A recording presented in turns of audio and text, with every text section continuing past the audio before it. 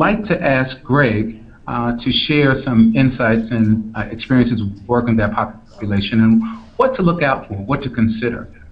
Thanks, Craig. I mean, I think it's Greg? such an important population to address.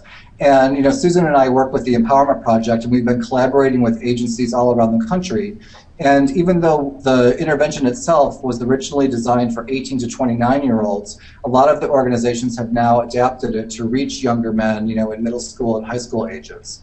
And it's important to reach that population because research has really demonstrated that young MSM who start engaging in risk behavior earlier in life, or start engaging in sexual behavior early in life, if they have an early sexual debut, they end up engaging in more risk later in life. And so it is important for projects to reach those guys, but they really have to really consider that not all of the youth who come into the project are the same. Some, come in sexually active and out and proud from the very beginning. Others are much more shy and reserved. And a lot of the youth might not be sexually active. And it's important for projects to really give space for youth, to make decisions about having sex when they're ready. To start having sex when they're ready to do so.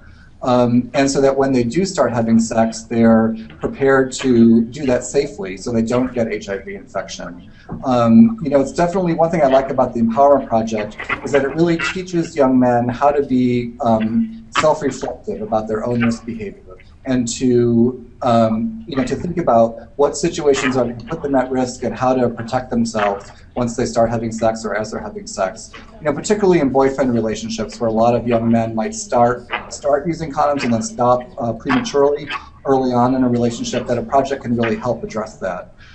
It's also important to remember that youth come into the project with all sorts of competing demands on their time.